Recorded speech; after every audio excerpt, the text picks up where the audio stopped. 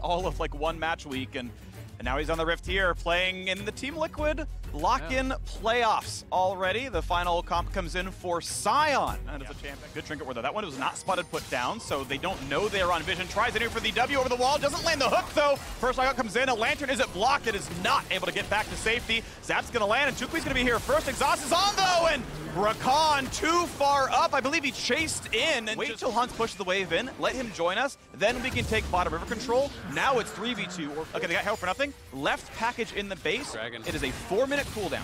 And Dragon's up in 3 minutes, so he saves it for that one. Now, KazaLoLLCShighlights trying to save himself, not able to hit the blast plant, and goes down. Chukwi did not attack a couple of plates. Is there a jump into a steal? Nice kick back, the lantern, a bit of damage, and the smite comes in. Well, but the end result is still, you know, that kind of 1,000 gold difference, so not too horrible. Yes, of course, it is the TL gold lead.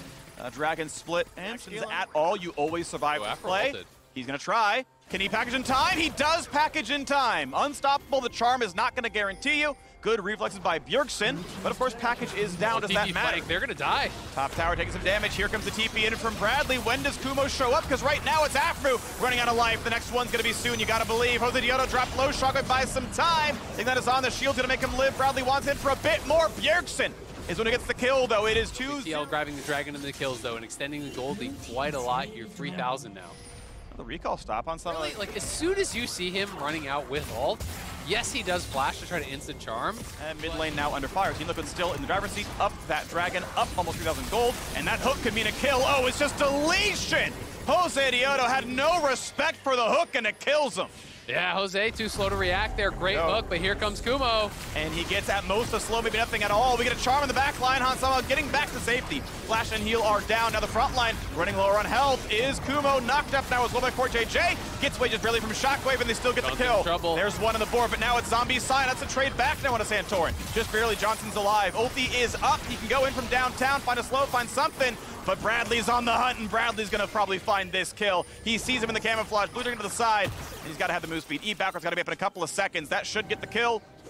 There's the E, here's the ignite, and that is the kill. Don't look at explosions. Team Liquid win another fight. FlyQuest trying to go aggressive there, but they couldn't get those initial kills. They couldn't zero out Hansama, and when he turns around, does so much damage to Johnson, pushing him in now through this quirky poke, but they're gonna use the Sion to muscle their way in, and they really want to contest here. Bradley's on the side, threatening this flank, though, and it's going to be hard for Johnson to get in. Package on a 3. Charm not going to get a whole lot done. Separation from the jungler now as well. Santorin pushes them away, and now Kumo left alone and going down. Nice execution. Bradley finds a second. Will lose. Actually, no, find a second kill now as well. He keeps going forward, runs away from the zombie passive, and will indeed stay alive. Third. Could never re-enter the fight, and that is kind of what I was talking about early. With that team fight presence, that Akali holding on pretty well, and a bit of damage, nicely done. Not going to be in a whole ton, actually doesn't even break the Sion shield, but as he yells cowards, he lives what he calls, it's like a Pokemon. Mid lane turret though going to fall. Team Liquid going to keep growing those coffers. It's going to be about 75 now. Bradley not going to keep trying for fights against Kumo. Has built someone anti-tank, of course, Riftmaker, Conqueror, those are, you know, those are going to package. He has the blue buff, so the poke is going to be devastating here.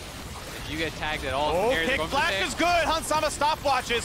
Channel the Q. Can they get it happen? A good flash to safety. Santorin a bit low. There's Afro. Johnson getting railed down with Corky Rockets, though. In the front line, this is a death for the Rakan. Nothing to be done now, and Bradley's in. That's going to be an execution. Double kill, and a final one in for the Corky as well. 3 for nothing, and it's time to turn tail and run.